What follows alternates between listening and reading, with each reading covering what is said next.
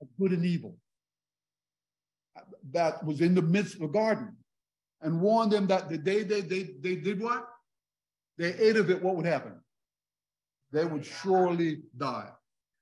You know, the issue about death. Why is that you surely die? Because what happens when we die? What happens to us in God? And not just God, but everybody else. What happens to us when we die? It what? It separates us. It separates us from our loved ones here on earth, and it also separates us from who? From God. And that God said to us about death, what he says, what? I take no pleasure in the what? In the death of the wicked. God doesn't want us to die. And that's why he told Adam and Eve, don't eat of the tree of knowledge of good and evil. But you know, a little serpent came along the way. And unfortunately, man kind of listened to God, didn't listen to God continually. We say at the behest of the devil, mankind would eventually demonstrate a callous disregard and disdain for God's law by doing exactly the opposite of what God told him to do. He did what? He did take of the fruit of the tree of knowledge and they did what? They did eat. And can God lie? What happened to them when they ate? Yes, but God told them that the day they eat, what would happen? They would die. And die they what? They die they did. Now when the moment they ate the fruit, they did die instantaneously. But that death wasn't the physical part. What died instantaneously was the spiritual. Because you remember what happened when they sinned. What did they instantaneously become mindful of? Of their what? Their nakedness. And what did they seek to do? They took what? Fig leaves and did what? Seek to cover themselves. So your nakedness is symbolic of what? Of unrighteousness and of a rebellion against God. So what we said, what were the consequences of disobedience to God's law? Ye shall what? Ye shall surely die. It was as God told them the day that they would die. So we said they died immediately spiritually, and then subsequently what? Physically. Yes, you know, in our mind's eye, we hear when we read the Bible that Adam and Eve and many of those people back then lived for what? Hundreds of years. But, you know, when you compare hundreds of years to what? To eternity, which would you take in your little wisdom? If you had to choose 900 years and eternity, what's the deal? What are you going to do? Eternity. 900 years pales in comparison to what? Eternity. And so because remember what God said about 1,000 years. What did he say about 1,000 years?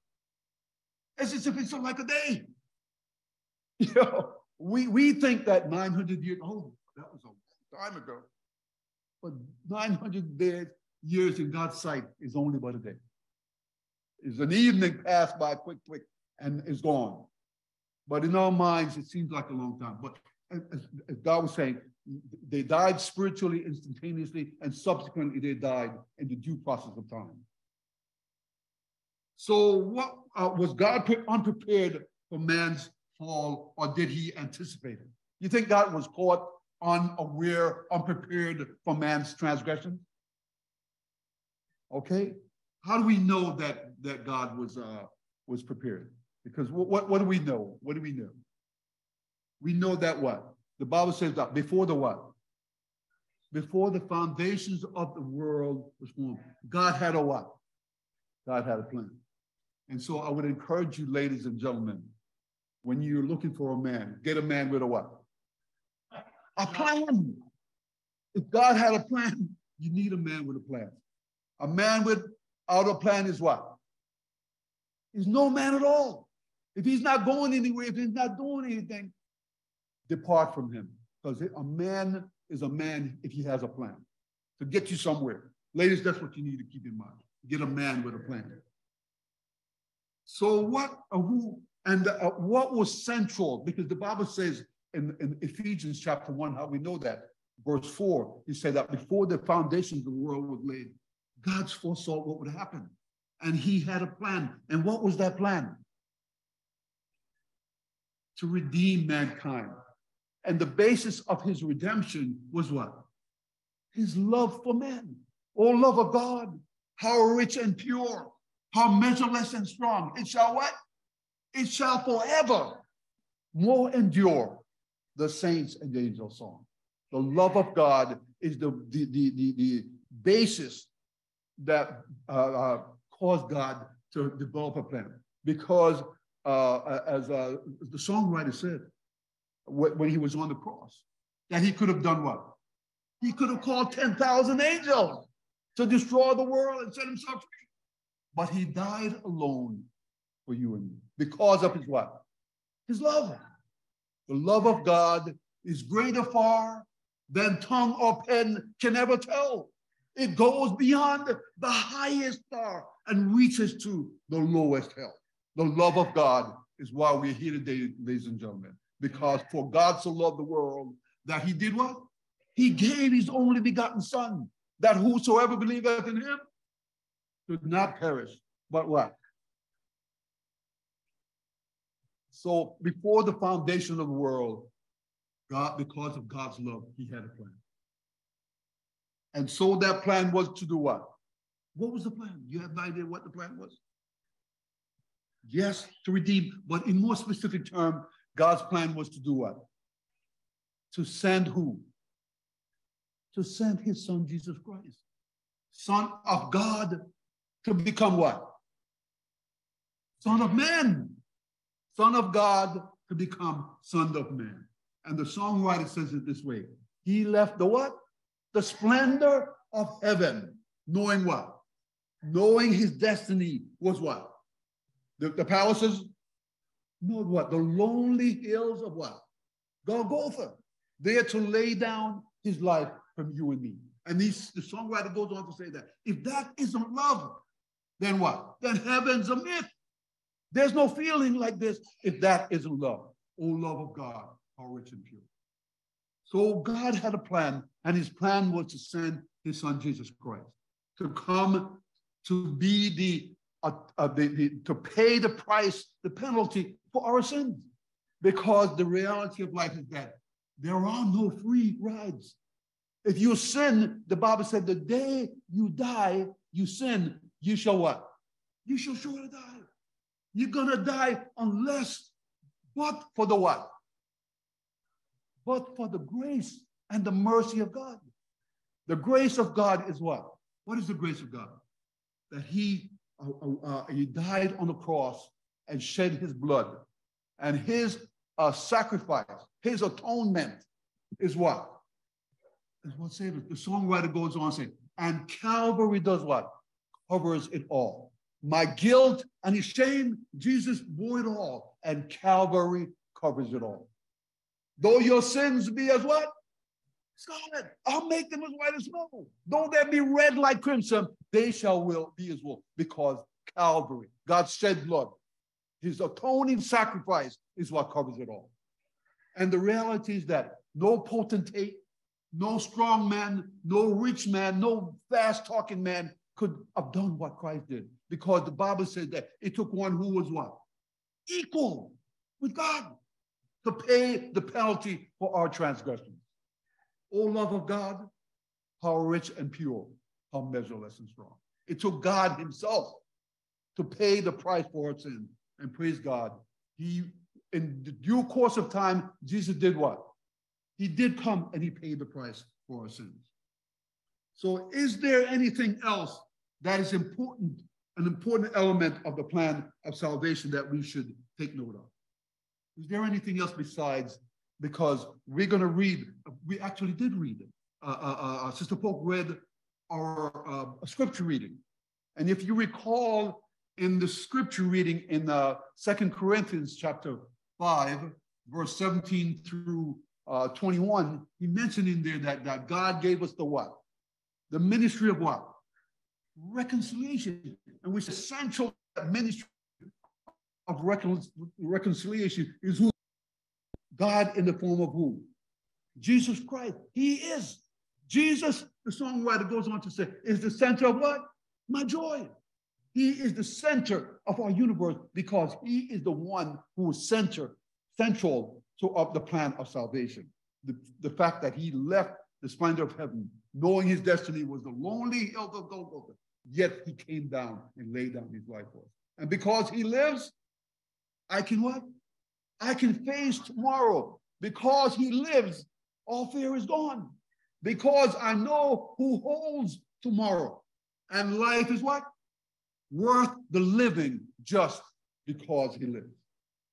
But Christ is the center of the plan of salvation. But he has done something else also. He said that Jesus has enlisted fallen and imperfect human beings who have accepted him as their personal savior from sin to aid him in his ministry of reconciliation and redemption.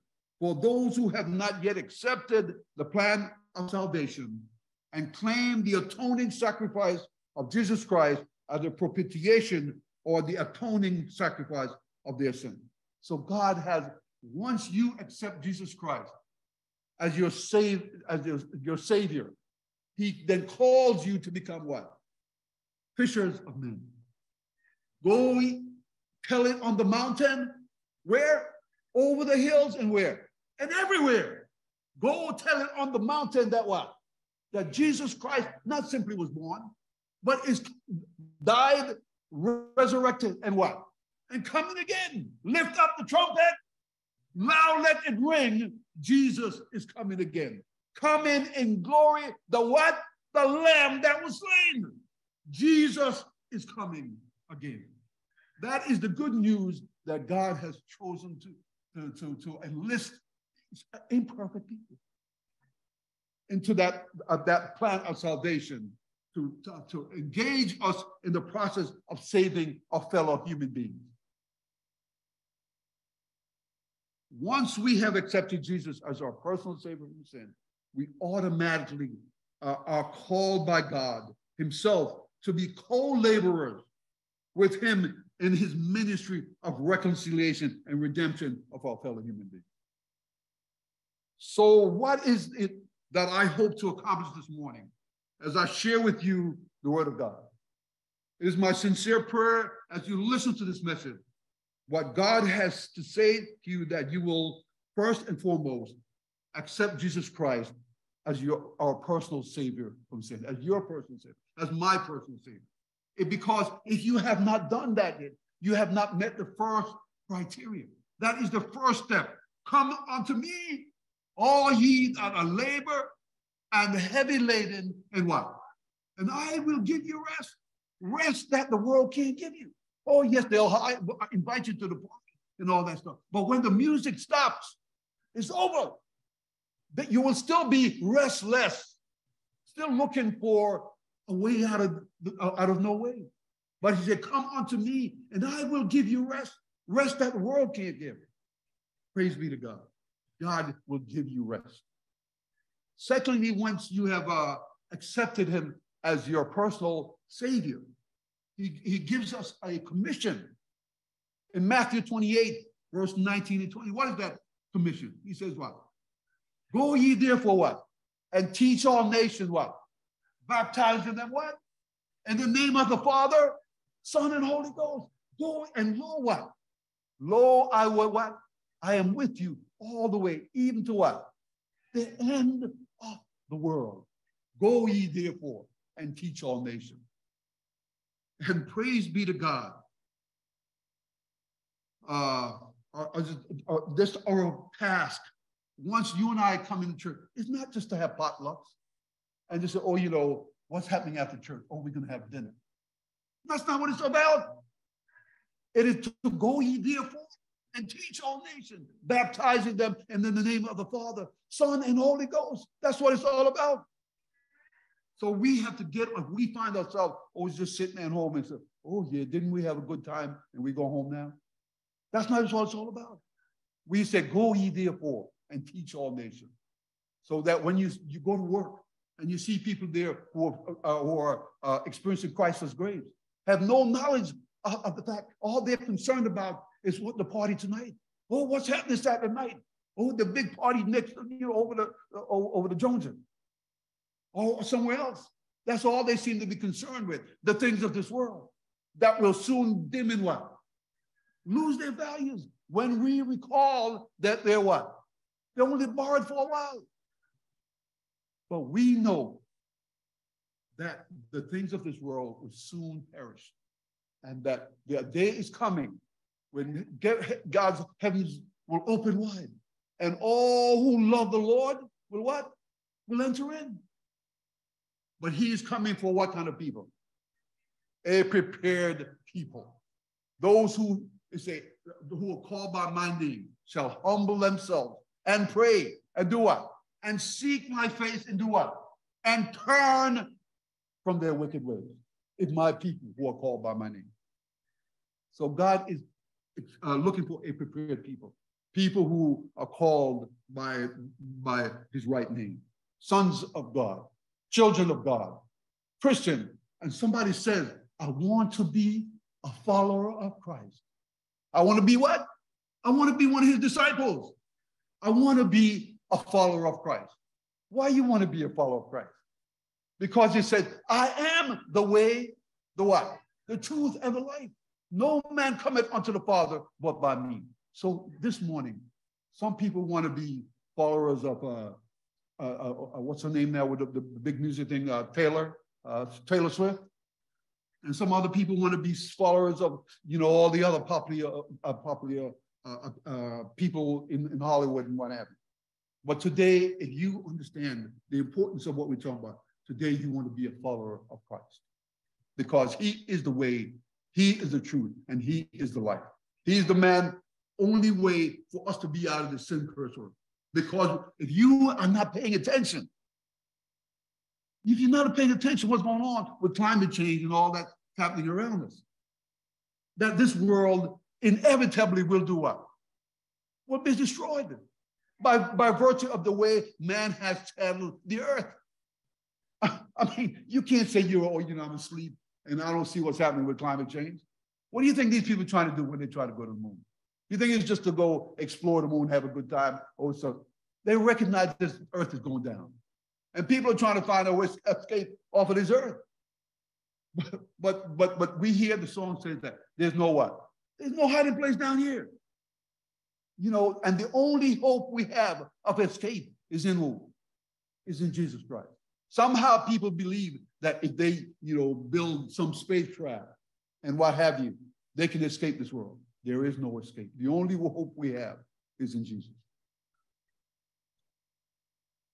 So, as I say this morning, this sin-cursed world is destined for complete and utter destruction.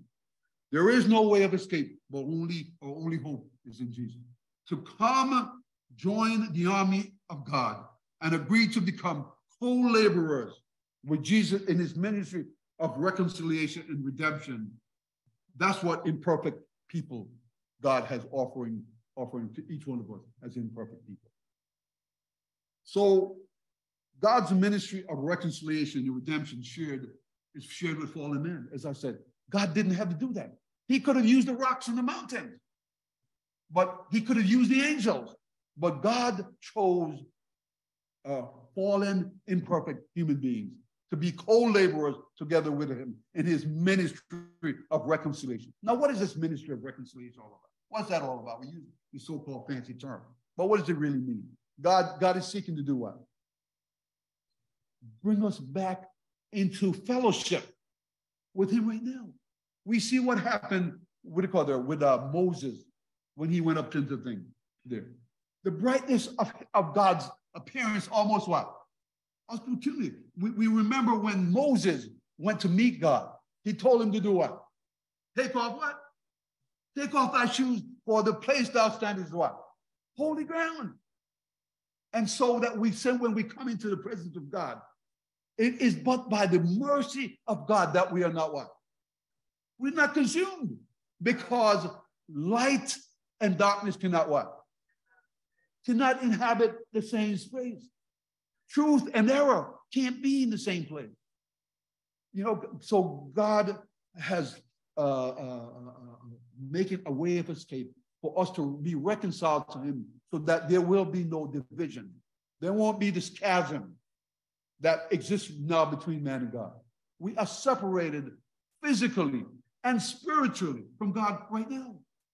And this message of reconciliation that he's giving to us is giving it to us a way that man can be brought back into harmony with God because of sin.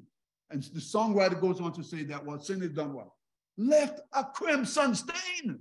But praise be to God, he can wash it white as what? As snow. Praise be to God, his blood covers it all and washes it white as snow. So what is God's ministry of reconciliation? I just told you. Christ reconciled us to himself and gave us the ministry of reconciliation. So we said step one was to do what? The first thing that we have to do in the ministry of reconciliation, we first have to do what? Accept Jesus Christ as our personal Savior from sin.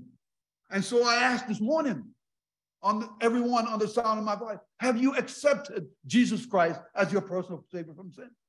And if it's not, the doors of the church are open right now.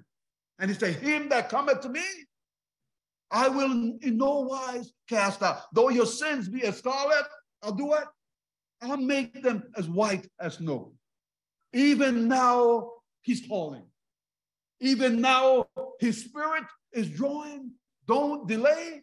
Just obey. Even now, Jesus is calling.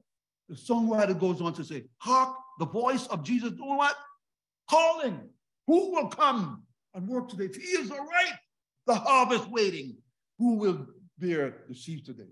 Jesus is calling you right now to accept, to come, join his army, to become part of his ministry of reconciliation. And once you do that, that's where you start to become part of God's great plan of reconciliation. Is there someone today, this morning, who has not yet accepted Jesus Christ as your personal Savior from sin? We say, if you are here under the sound of my voice, feel free to come now or at the end of the service to accept Jesus as your personal Savior from sin. So, yes, so once we have accepted him, he then becomes, we become ambassadors. We read back in 2 Corinthians 5, verse 21, we said that God has given us the ministry of reconciliation, and he then gives us what? Calls us to be what? Ambassadors. Ambassadors for him. Ambassadors to do what? To go tell it on the mountain. Over the hills and what? And everywhere. Go tell it on the mountain that Jesus Christ, not simply born, but died and rose again, and he's coming. And he declared that I have the keys of life, death. And say, oh, death, where is thy sting? Oh, grave, where is thy victory? And because he lives, I can face tomorrow. Because he lives, all fear is gone. Because I know who holds tomorrow, and life is worth the living just because he lives. You know, all of us, more often than not, have gone to a funeral, have we not? And when we go to the funeral, somehow it seems like it's the end of the road. But praise be to God, the songwriter says to us who have accepted Jesus Christ as our personal Savior from sin, he said, we have this hope that does what? Burns within our heart. Hope in the coming of the Lord. That death is not the what? Not the end of all things. Because he said, I am the resurrection and the life. Though ye were what? Dead. Yet shall he what? Yet shall he live. So we have this hope that burns within our hearts. Hope in the coming of the Lord.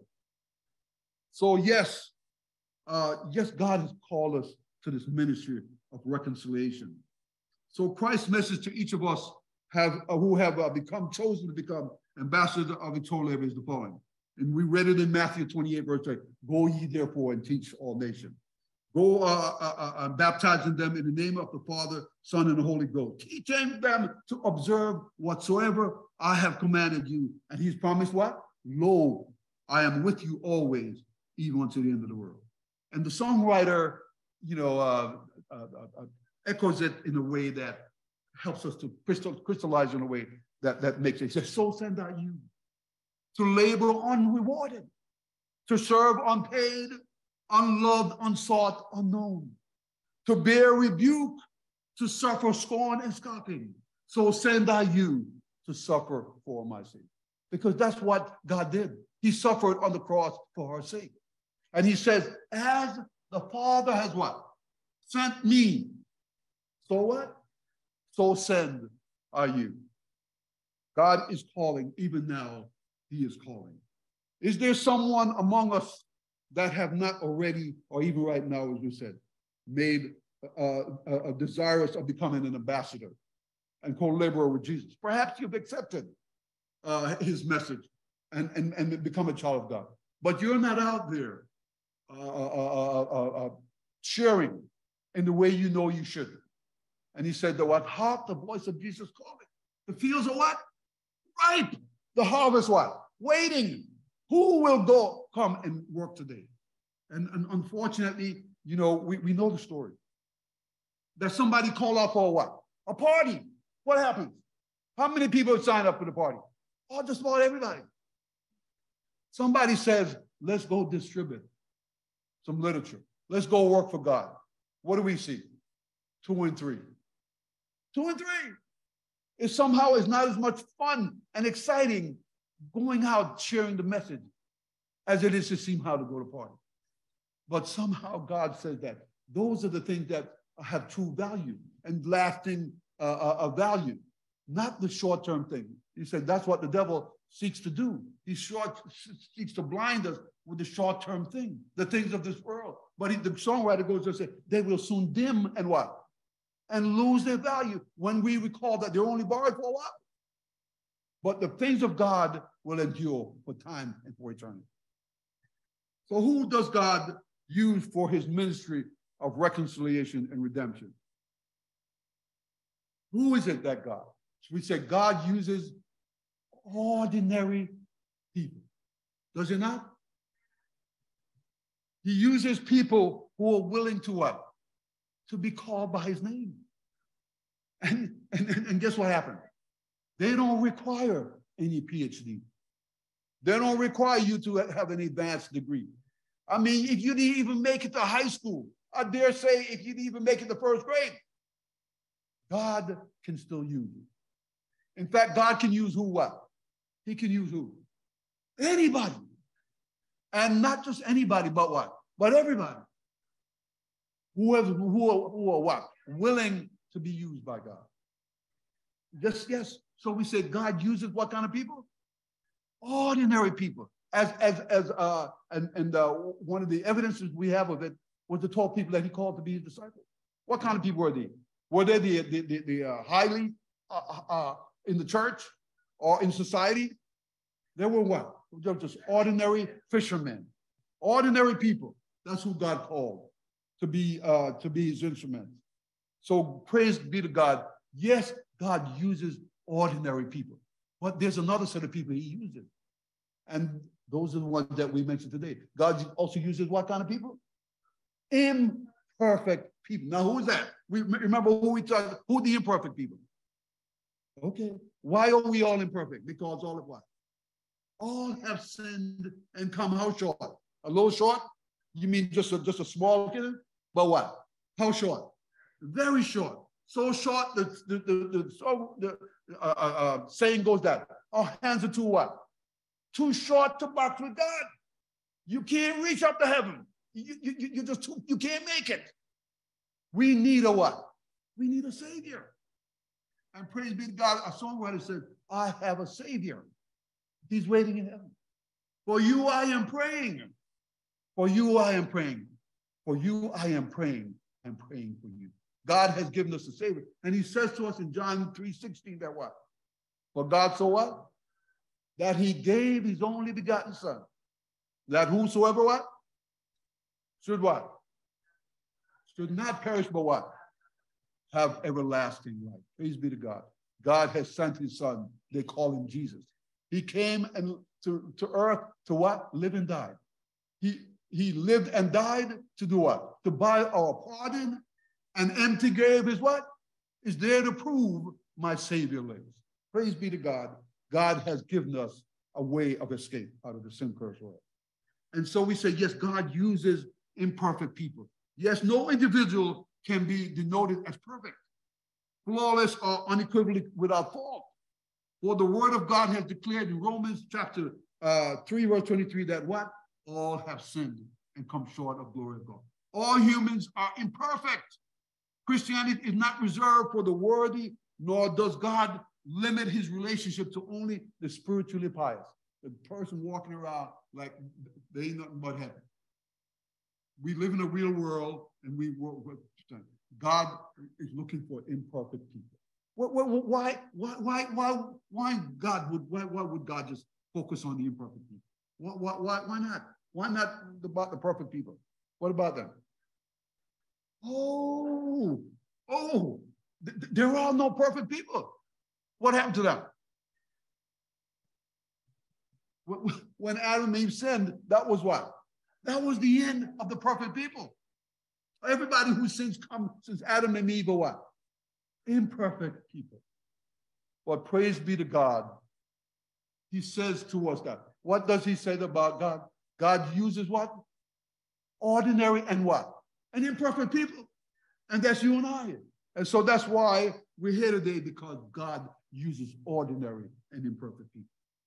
So let me, just in case you're not convinced by it, let me tell you a few examples of some imperfect people that God used. The one that I want to tell you about, his name is Joseph. You ever heard about Joseph? He was an imperfect.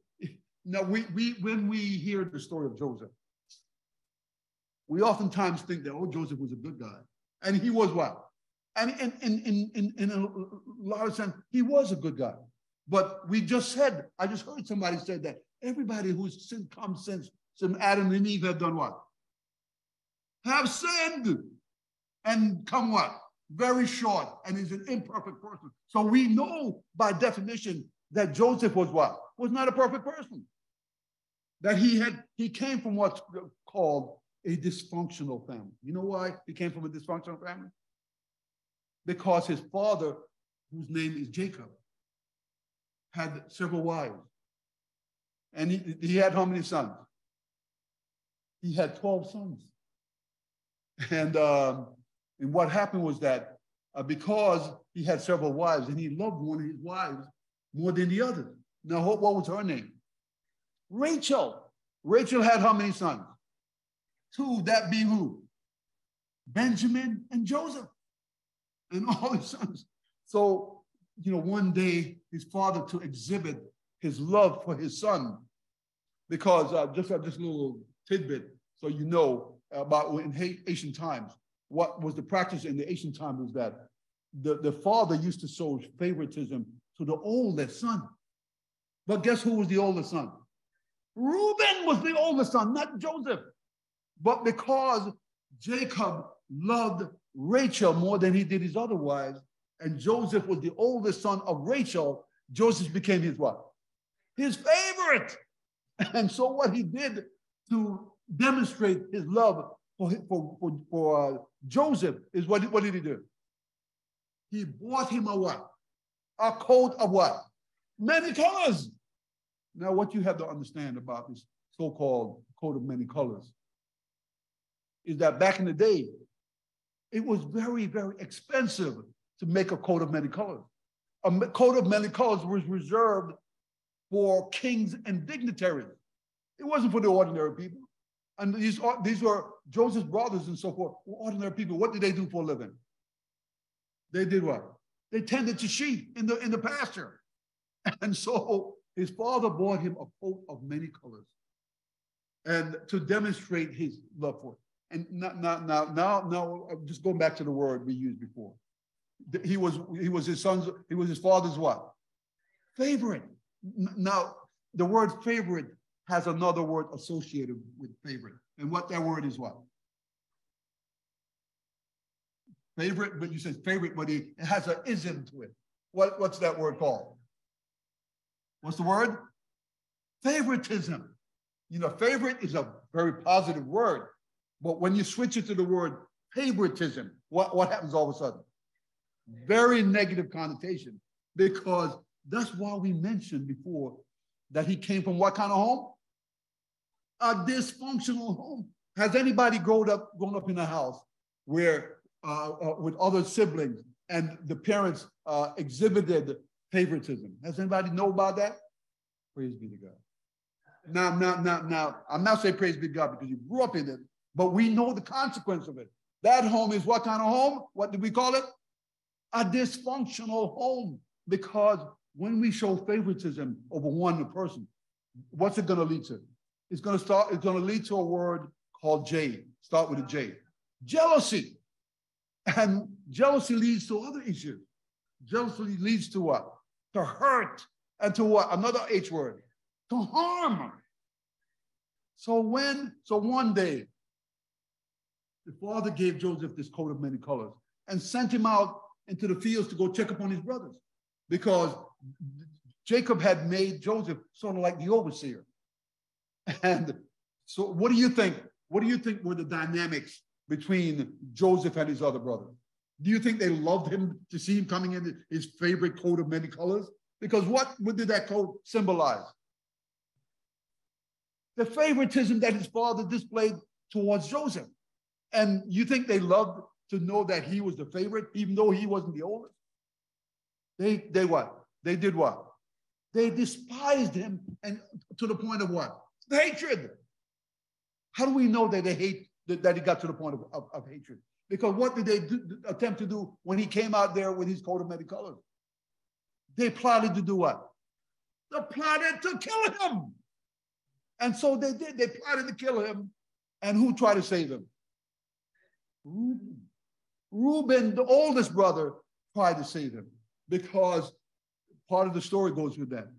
Had they killed him, Reuben being the oldest one, would have taken the hit for what had happened to his brother, even though it was not his idea to kill him. So Reuben dissuaded them from doing it and told them, put him in a pit and let him stay there. And Reuben's plan was to come back and get him sometime after they were gone. But while he was in the pit, apparently Reuben stepped away. And while he was there, who passed by? A marauding groups of traders on their way from Canaan to Egypt. And what did they? A light bulb went off in one of the brothers' mind. The brother's name was Judah. You know what he said to them? Oh, shucks, instead of killing him, let's make money. Let's make money off him. So they sold him to these things, into what? Sold him into what? Slavery. And they sold him into slavery. And when they went back home, they made up a story that what?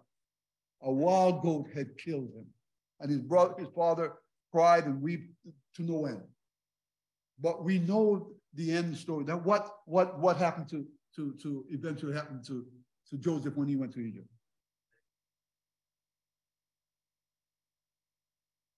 He was, yes, he did incur some difficulty. He did go to prison, and he did suffer harm. And we recall Potiphar's wife, what she try to do to him. Try to accuse him of coming after her and all that. So he suffered difficulty. But eventually God did what to him? Promoted him to what? What's called vice regent, or as would be said, the second in command to who? The Pharaoh. And so we see that, yes, Joseph, who came from a dysfunctional family, who had hatred between him and his brother. And we don't abscond, obfuscate Joseph for all that he did. Because, yes, Joseph should have recognized that his father was displaying favoritism towards him and seek to ameliorate the situation, making it done. But he came out there in the coat of many colors, wore it bright and early that morning, came out in his coat of many colors, and he didn't show sympathy and empathy for the plight of his brother. So that was his mistake. That was his fault. That when we see others who are suffering, God expects us to do what? To be compassionate. To be compassionate toward those who, it wasn't his fault that his father displayed favoritism towards him, but he had a responsibility to mitigate that damage that was being done by not trying to lord it over his brother, by not going around boasting and showing off his coat of many colors. But he did that, and that was to his downfall because he went out there that day and did that. His brothers plotted to kill him, and when it didn't happen, they sold him into slavery. So there's a warning to each one of us. Imperfect as we be, we ought to be humble, even in the midst of when somebody else is doing wrong and we didn't perpetrate it. God still expects us to be compassionate, as the word was said. To be compassionate. Yes. So yes, as we said that, but it was God's plan all along, because God then used Joseph to do what? To save the children of Israel from famine and starvation. So when he finally met back up with his brother, he said to his brother, look, I know what you did. He forgave them and told them that it was God's plan that brought them there to this moment. And so we see that even from a person coming from a dysfunctional home, it is no secret what God can do. Even for people coming from a dysfunctional home, God can use imperfect people like Joseph. Another one that I would bring quickly to your attention is Moses. You know, Moses, we know the story of Moses. He what? He was born of a what? An Israelite a mother, and was and somehow she put him in a basket, and somehow he's then found to be with the daughter of Pharaoh, and she took him in and raised him as her own, and to the point that he was in line to become the what? The next Pharaoh. But Moses did not forget his past. He knew where he came from, that he was an Israelite. And one day he went back to look for his people. And what did he see? He saw an Egyptian doing what? Mistreating one of his people. And he got angry and did what? He killed him. So, you know, we see that Moses was a what? A murderer. A murderer. and to the point that he was eventually then what? Run out of town because not simply because of his murder, but because he displayed a hatred for the Egyptian people, and he could not be the next Pharaoh. But God eventually sought to use this murderous individual to do what? To lead his people out of what? Out of Egypt. And at the point that he sought to use him, Moses had a physical impediment. You remember what that was? He was a stutterer. You know anybody who stuttered? Oh yeah. It's a terrible thing, and it's very embarrassing. It's a physical impediment, and we shouldn't laugh about it. But it's a physical impediment that he had. And so we see that Joseph wasn't perfect, and Moses was what? As well imperfect. He was a murderer and had a physical impediment called stuttering. But yet, in spite of his imperfection, God was able to use Moses to do what? To lead the children of Israel out of Egypt and next close to the promised land. So yes, so we say it is no secret what God can do. What he has done for others, he'll do for you. Now, I could tell you a few more, but but I could tell you about. But I'm going to tell you a little about this one because I think it's important. And then I'm going to skip the other ones. I'll tell you about Rahab. Anybody heard about Rahab? Who was Rahab? And what was she? What was her claim to fame? She was a prostitute. In our society, we're on the totem poles of prostitutes. We're on the totem pole out there. Somewhere down the bottom, let's call the bottom of the barrel. And notwithstanding her lowly estate, God was able to use Rahab. And what we know is that God used Rahab to help the children of Israel when they're seeking to take over the Canaan land.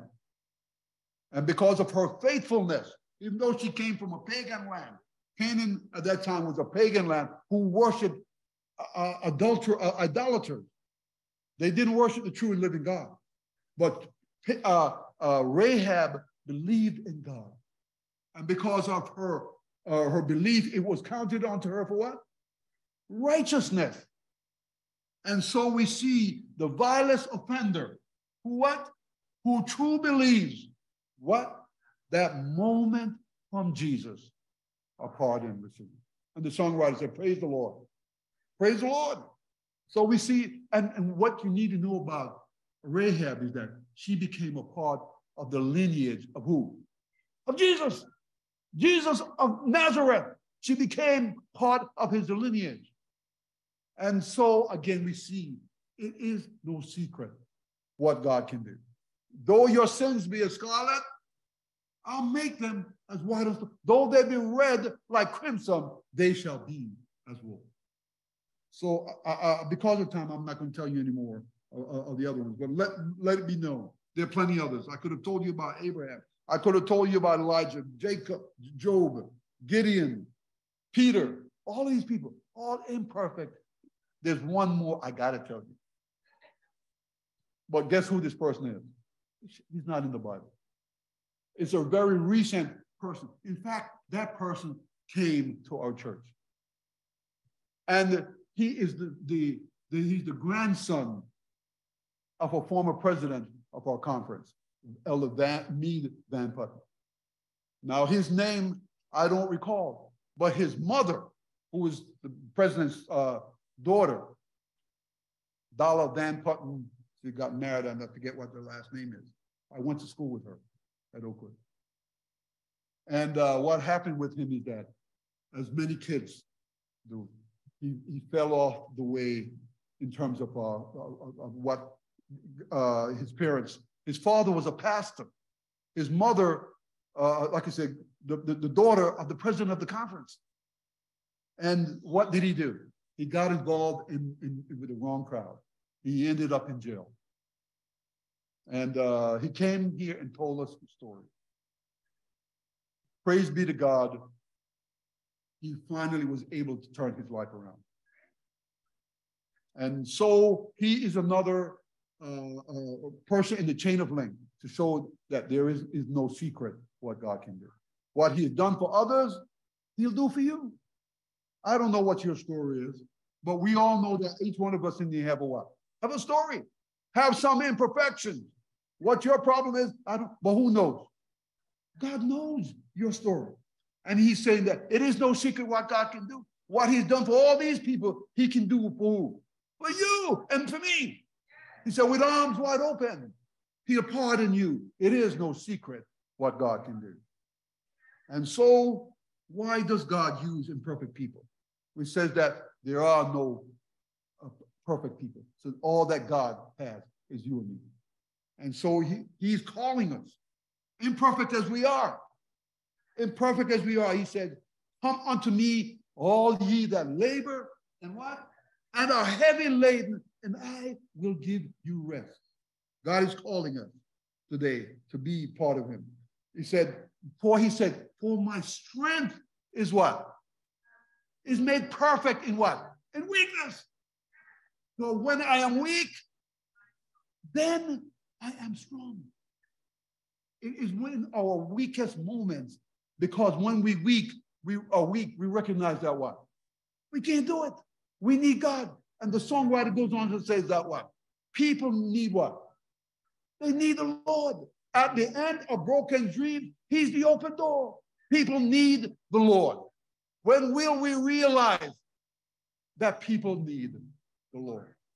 And he's calling each one of us today, imperfect as we are, that he said, my grace is sufficient for you, for my power is made perfect in weakness. Praise be to God. He's calling each one of us this morning and say, maybe you've been through a divorce. Perhaps you've been through a divorce. A weak-knit event, no question about it. But eventually find healing. God can and will use you to minister to others experiencing the heartbreak of a divorce. Perhaps you're struggling with addiction. But God is going to lead you through recovery so he can hold you up to friends struggling with doubt as an example of how he can bring supernatural healing to a person's life. Perhaps you're suffering from some type of depression.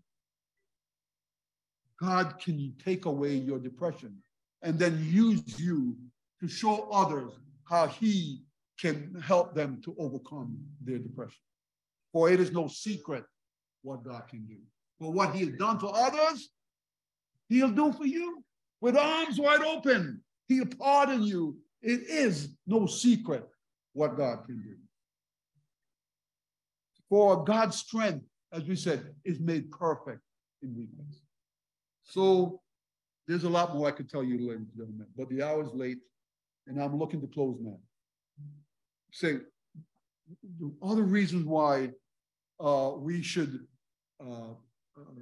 God is calling upon imperfect people. Because if we were perfect, guess what happened? Guess what human nature is? We would seek to do what? Take credit for what God has done. But when he said, for my strength is made perfect in weakness, when we recognize that it was when the children of Israel were up against the Red Sea and had no way of escape, it was evident to everybody that who saved them? God and who? God alone. God and God alone. When we are facing our Goliaths, when we're facing the Red Seas in our life, and we recognize that it's God and God alone that can save us, God gets all the praise and all the glory. And we get none because he is worthy to be praised. From the rising of the sun unto the going of the same, he's worthy. Jesus is worthy. He's worthy to be praised. So the songwriter says what? Praise him. Praise him. Jesus, blessed Savior, he's worthy to be praised. So I say to you this morning, imperfect people must depend on God because of themselves, they can do nothing. We think this morning, as we prepare to close, of the experience of David. You know, remember what happened to David, right? David was king of Israel. And there was in war one day. And while he was at war, what did he do? He saw a beautiful woman sitting on top of a building. And, you know, too busy to be constant, should have been focusing on the things of the war. No, he got caught a glimpse of her. And he sent one of his servants for her. And he engaged in an idolatrous and adulterous relationship with this woman. And eventually she became pregnant and she was married. When her husband came home from the war, he refused to engage in any sexual activity with her because he said, we are at war. How can I be doing this when we're at war? And eventually, to cover his transgression, he put Bathsheba's husband in the what? In the thickest. He told Job, his general, to put the husband in the thickest part of the war. And when the enemy approaches, what were they supposed to do? Draw back and leave him to what? To them, so that he would be killed. And he was what? And he was killed. And Nathan the prophet came to David and told him a story. And he came and he said to David, thou art the man. You are the one who's guilty. And here's what David said. Have mercy upon me, O God, according to your loving kindness, according to the multitude of your tender mercies, blot out my transgressions. For my sins are ever before me. Wash me thoroughly from mine iniquity and cleanse me from my sin. For I acknowledge my transgressions, and my sin is always before me. Against you and you only have I sinned, and done this evil in your sight. Purge me with hyssop, and I shall be clean. Wash me, and I shall be whiter. So yes, so today, David the murderer is known somehow, we've forgotten about his murderous behavior, his murderous action. And today, David is known as a man after God's own heart. For it is no secret what God can do. What he has done for others, he'll do for you. With arms wide open, he'll pardon you. It is no secret what God can do. And so, as we close today, I say to you this morning, perhaps you're feeling that you're imperfect and God can't use you. But we're here to remind you that what? That God can use you because he has no other one. We are his only hands. We're his only feet. He has no perfect people to use. And his will, he said, him that cometh to me, I will in no wise cast down. Though your sins be as scarlet, I will make them white as snow. And so this morning as we close, here's what he's saying to us. Hark, have thine own way, Lord. Have thine own way. Thou art the potter, Lord, I'm the clay. Mold me and make me. Have thine own way. Have thine own way. Let's turn to that hymn. What is the hymn number? Have thine own way, Lord. Have thine own way. Thou art the potter, I am the clay. Let's all stand as we sing that song as we prepare to close this morning.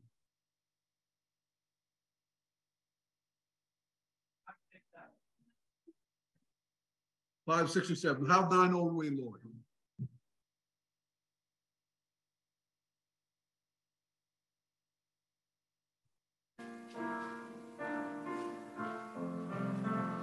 Have thine,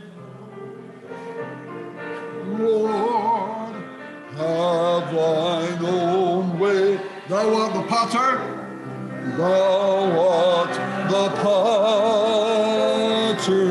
I'm just the clay. Just the clay. Mold me and make me.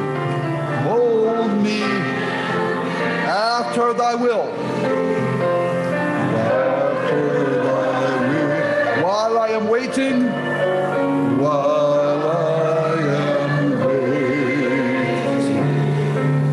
yield that and still. Have thine own way, Lord. Thine own way, Lord. Have thine own way. Search me and try.